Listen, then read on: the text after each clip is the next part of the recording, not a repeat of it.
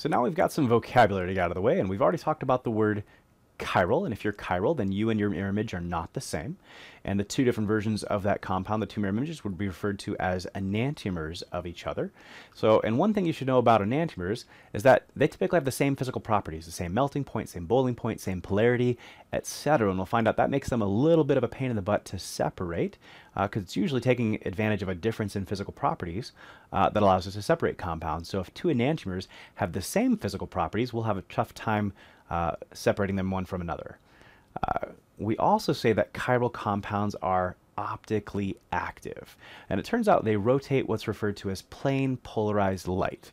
So it turns out light having wave-like properties, that wave-like property can have an orientation associated with it, and in this case, if we filter out every orientation except largely one, we would say that's plane polarized light. We'll talk more about this in a little bit, but it turns out if you shine this plane polarized light through a solution of a chiral compound, that light gets rotated. The orientation changes. So whereas if the compounds, if the solution doesn't have chiral compounds, then the light won't get rotated as you shine it through. Kind of a weird thing, and I have no idea, who took the time to, figure this all out. But that's kind of the deal. Chiral compounds are optically active as they rotate plane polarized light. We'll find out achiral compounds are not optically active as they don't rotate plane polarized light. So one last piece of vocabulary here is a racemic mixture. So these chiral compounds are optically active and they rotate light. We talked about these two enantiomers that are mirror images of each other. What peculiar thing we notice is that they actually, being optically active, rotate plane polarized light by exactly the same degree in exactly opposite directions. So, one might rotate light clockwise and one might rotate light counterclockwise, and we can define them that way. In this case, we might call one of them plus isomer, one of them the minus isomer, or something along these lines. One of them might be referred to as D and one lowercase l, based on how they rotate light. But the big thing is that they rotate light exactly the same degree in exactly opposite directions. So it gives rise to a new term called racemic mixture. If I have a solution that's 50-50 of the pair of enantiomers, then half my solution is trying to rotate light one way, half the solution is trying to rotate light the other way, and overall plane polarized light doesn't get rotated through that solution. So it turns out a racemic mixture is optically inactive as a result.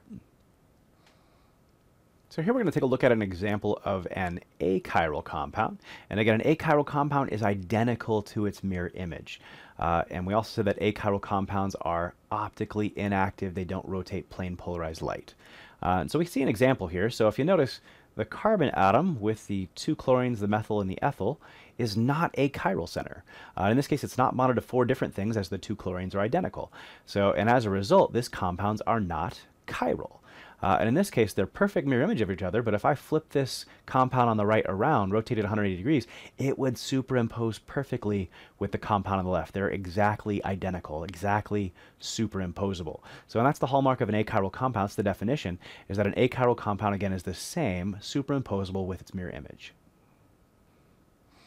So now that we know what chiral centers are, we often have you identify chiral centers in a molecule. And one thing to note is that chiral centers, again, are tetrahedral atoms, therefore sp3 hybridized, and therefore anybody that's not sp3 hybridized, you can just kind of get rid of. So we're going to evaluate every carbon atom in this structure. And all these sp2 ones, we're just going to cross them out. They are not chiral centers, and they're never going to be chiral centers. So anything sp2 hybridized. So from there, I'm going to go to any atom that has at least two identical groups. So like this carbon's bonded to three identical hydrogens, not a chiral center. Same with this one, bonded to three identical hydrogens, and this one, and this one, and this one. All bonded to three identical hydrogens. This one's bonded to two identical hydrogens, so he won't have four different groups. He's not going to be a chiral center either.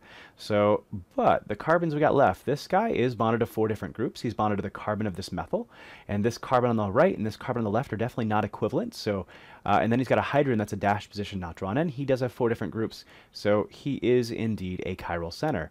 Same with this guy. So he's bonded to the carbon on the left and the carbon on the right, which again are not equivalent. The OH and then a hydrogen, so four different groups.